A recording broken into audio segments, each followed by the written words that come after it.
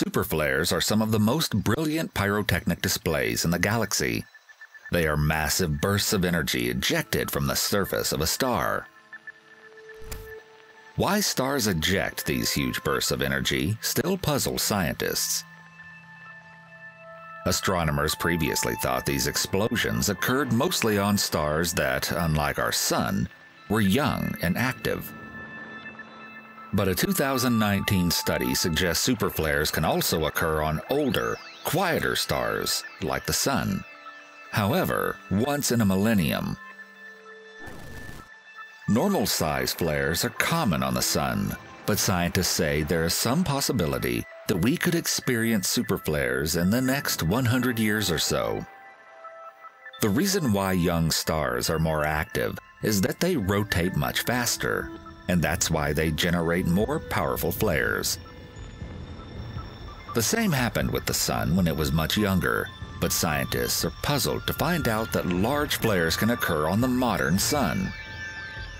If a superflare erupted from the Sun, Earth would likely sit in the path of a wave of high-energy radiation.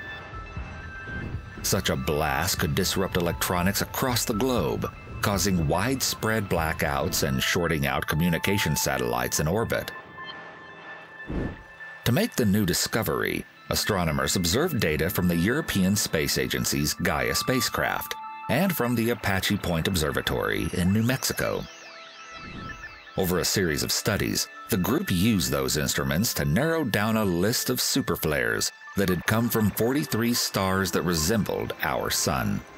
The researchers then subjected those rare events to a rigorous statistical analysis. From quantifications, scientists found that younger stars tend to produce the most superflares, generating them once in a week. If a superflare occurred about 1,000 years ago, it wouldn't have been a problem. People would have probably seen a large aurora and that's it. But now, with all our electronics, it would be a much bigger problem. So, the results of this study should definitely be a wake-up call for life on our planet. The researchers published their results in 2019 in the Astrophysical Journal.